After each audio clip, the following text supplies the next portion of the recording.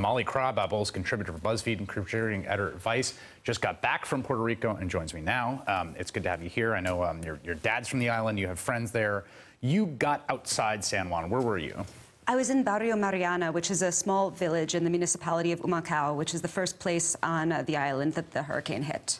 And what was, how much federal presence did you see there in terms of military or FEMA or federal officials?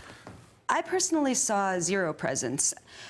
When I was there, the only aid that people in Mariana had received was a municipal truck that gave people 2 small bottles of water, a pack of tropical flavored Skittles, a Nutri-Grain bar, and a pack of Virginia sausages. I do know that the military and the FBI came about 3 weeks after the hurricane, and they did distribute MREs and water. But yeah, that was pretty much it. And in terms of how people were living their lives there, I'm assuming there was no electricity. None. And how were people getting the basics, which is water, electricity, and food? Some people had generators, but if you have a generator, your life becomes an endless wait on 6-hour lines for diesel. To get water, you either waited for hours and hours at Costco using your scarce reserves of gasoline, or you went to a creek on the side of a mountain and you collected it in a jug. So people were just like getting rainwater off a creek? Yeah, or spring water off the creek. That's what I did, and then I brought a filter and we would purify it.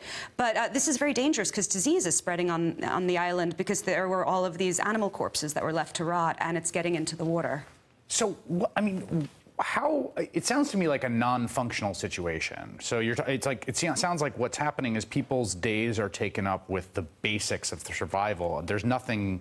No one's going to work or doing the things that you would normally do, right? Exactly.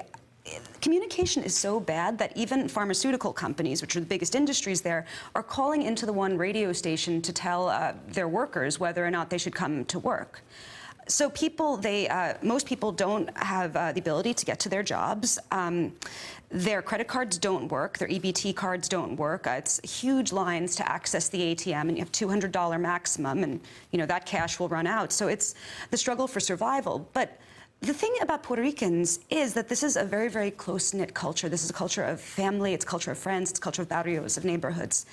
And so people are taking care of each other. It's not the federal government that's taking care of people, and it's not FEMA.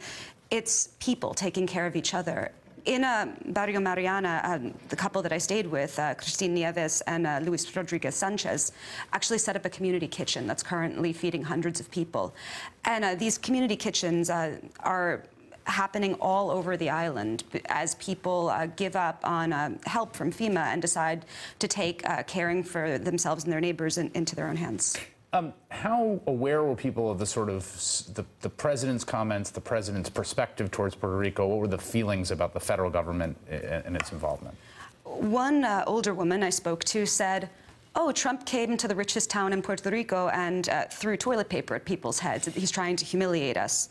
In general, it's viewed as an extension of the same sort of racist, colonialist, and stereotypical thinking that America has had for Puerto Rico since it colonized it in 1898. Do you think, do folks have hope that things are going to change in the short term, or is there this sense that this adjustments we've made to just eke out survival, which is food, food, water, electricity, diesel, that is going to be the sort of status quo for a while? Some people have accepted that will be the status quo for a while and are trying to build on it with these community efforts. Other people are just sort of hanging on. One woman that I met, her mother, who has Alzheimer's and dementia and can't speak, she was kicked out of her nursing home because there was no electricity and doesn't have access to medicine, and and she's trying to keep her mother alive in this crushing heat with no access to clean water. Someone like that needs, help as soon as possible. They can't just adjust. All right, Molly Crabapple, thank you for your reporting. Thank you for joining us. Thank you so much. Hey there, I'm Chris Hayes from MSNBC. Thanks for watching MSNBC on YouTube. If you want to keep up to date with the videos we're putting out, you can click subscribe just below me, or click over on this list to see lots of other great videos.